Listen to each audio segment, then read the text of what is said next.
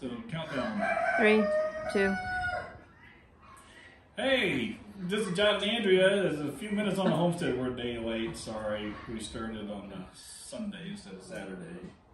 We had a processing class yesterday. It went really well.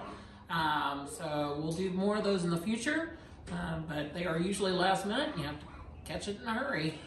So we are together because we have a mystery person behind the camera. So that's great. So we're back in the processing barn today because we had a bunch left over that we needed to get to. Plus some girls that needed to be done today. And we don't like to do it after the class because we're so tired anyway. That's exhausting of a day. So we're going to... Teaching you takes work and wears us out. I hope you appreciate it. Okay, so we're gonna process a couple of chickens. We're gonna eviscerate them, and Andrea and I are gonna kind of race. So you start on that end. John already knows the answer to this. Yeah, so, she always wins. So I am doing an older hen. We know because it's got a band. John's does not. He is doing a young rooster. We both chose our chickens kind of at random.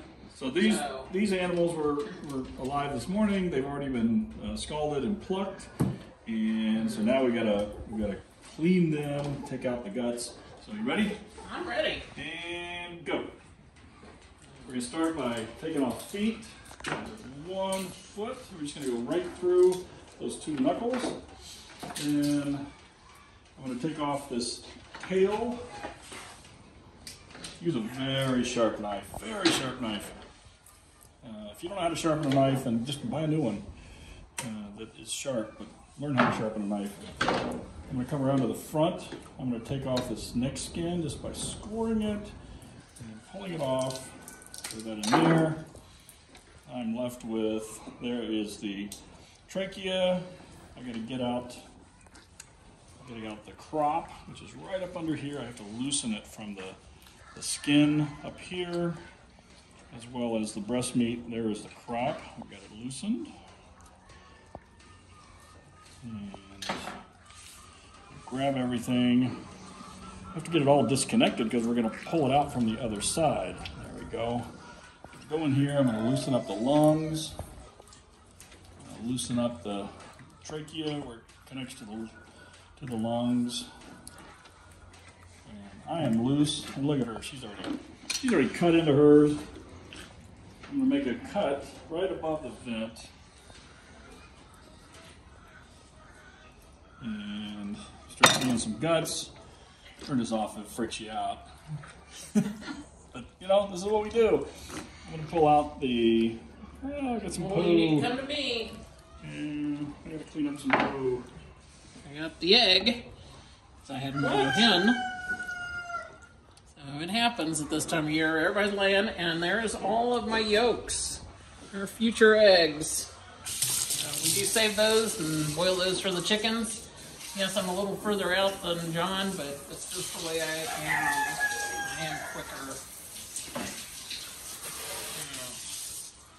There's another yolk. So, all right. Girls lay. She was banded last year to leave our flock, so. Right in here, this is the vent. I'm just going to come down on one side. I'm going to come down on the other, come across, and that releases everything from the chicken. These are all the guts. These are testicles. Those are rooster testicles. They are inside the body, not outside. So I got the boy, she's got the girl. That's the gizzard.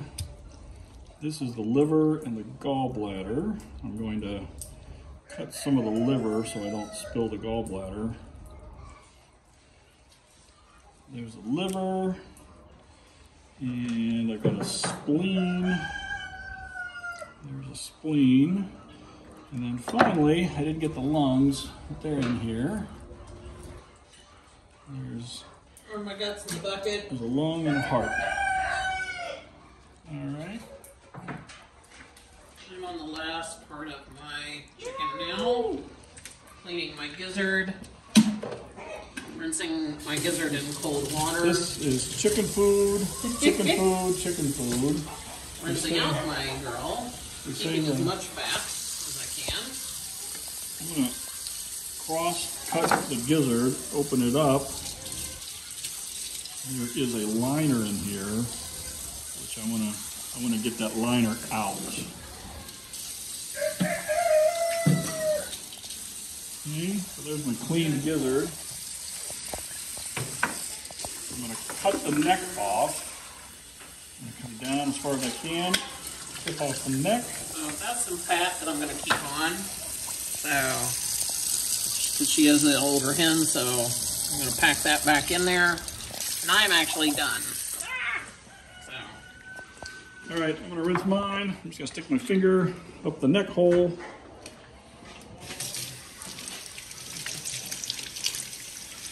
Do what she did, rinse it out. I didn't set a timer, but You saw the, you know where you're at the video, so. wasn't too long. So, there's a queen chicken. We got a boy and a girl. You can kind of tell the difference, how it's longer, and mine's a little more squatty. A little more meaty right here too. So, little round body, longer legs on a boy. But this one is more flavorful than his. So it's older. The older your chicken, the more flavor you're gonna get. Then it goes in our cold water. This is cold water. It's just gonna set in here. And these are the ones we still have left to do. So. Thankfully, I have a nice hot water tank, so I'm going to rinse off my egg in hot water.